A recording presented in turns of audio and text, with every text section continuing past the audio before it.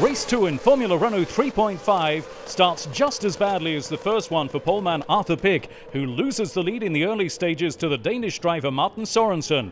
Meanwhile, also like on the first day, there's a tangle in the first corner, eliminating the winner of the first race, Nick Yololi, amongst others. Unlike Saturday's first corner incident, though, the American driver Alexander Rossi avoids impact and moves up 5 places in the pack. For second place, the impressive rookie Robin Friens takes the upper hand against Sam Bird. Just behind, Arthur Pick is fighting a tooth-and-nail battle with Kevin Corius.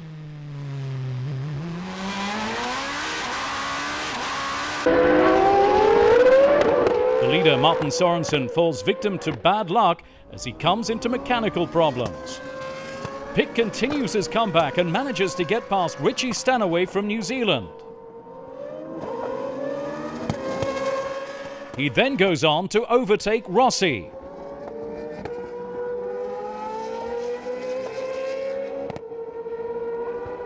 Jules Bianchi, who started from the pit lane, is making ground in the pack, but he won't be a serious contender in this race.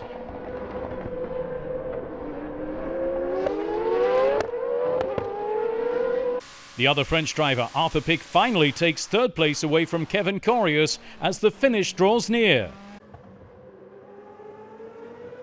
Robin Friens takes the checkered flag and will take the top spot on the championship table for his very first racing weekend in the category. Friens is congratulated by Sam Bird, who comes across the line in second position. It's Friens, Bird and Pick first, second and third in this second race of the series this year. I had a good start position, P3. It was much better than yesterday, P12 for some problems. I had not a good start, fell back to P4. Then I waited a couple of laps to get all settled. Then I started pushing, overtook Sam. Little luck that Sorensen had an issue, I don't know what it was. A bit sad because we had the same pace.